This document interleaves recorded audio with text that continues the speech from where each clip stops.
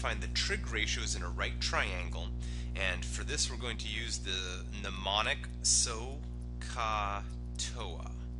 SOHCAHTOA tells us that the sine ratio is the ratio of the opposite leg to the hypotenuse, cosine is the adjacent leg to the hypotenuse, and tangent is opposite leg to adjacent leg. So first of all, inside of the triangle drawn, we have a hypotenuse of 13 and a side of 12. One of the legs is 12. So first we should try to figure out what the other leg is, and in this circumstance this is actually one of the famous right triangles of the 5, 12, 13. But in case you weren't sure, maybe we'll just label that with a B down there and say 12 squared plus B squared equals 13 squared. And this would allow us to be able to solve for what we need here. So doing our calculations, 144 plus b squared equals 169.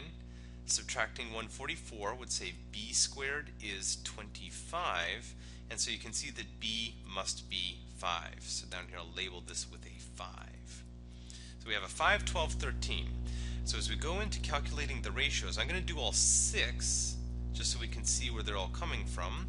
The sine is the opposite to the hypotenuse. So from the angle that's marked in the lower left here, the opposite side is 12 and the hypotenuse is 13. So the sine ratio is 12 to 13. For the cosine, so ka means we need the adjacent side, which is 5, and we need the hypotenuse, which is 13. And then finally, for the toa, from that angle in the bottom left, we want the toa, so we want the opposite over the adjacent. So we take the 12, which is opposite, and we put that over 5, which is the adjacent. So that's the SOHCAHTOA for the sine, cosine, and tangent.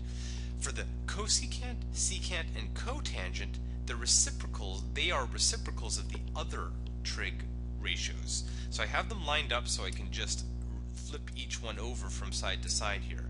12 over 13 means cosecant is 13 over 12. Cosine of 5 over 13 means that secant is 13 over 5. And since the tangent is 12 over 5, our cotangent will simply be a 5 over a 12. Okay, pause the video and see if you can do this next problem similarly. Here we have a triangle with a 10 and an 8, and we're going to find the missing side together now, assuming you took a shot on your own here. Let's call that missing side there. Let's call that a B. Missing side is a leg, so I'll call it either A or B, but I'll call it B this time. So we have 8 squared plus B squared is equal to the 10 squared. So that would mean that 64 plus B squared is equal to 100. Subtracting 64 from both sides means B squared should be 36, and that of course would mean that B is equal to 6. So here we have the 6, 8, 10 triangle. Again, nice numbers. It's actually a 3, 4, 5 doubled in size. So, assuming that you got that, that would have been the first step to ensure that you get the problem correct.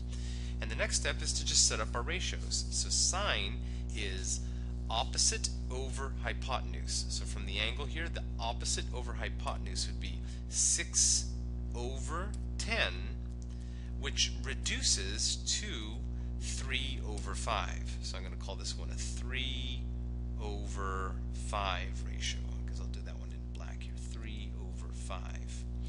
For the cosine, we have adjacent over hypotenuse, so that would be an 8 over a 10.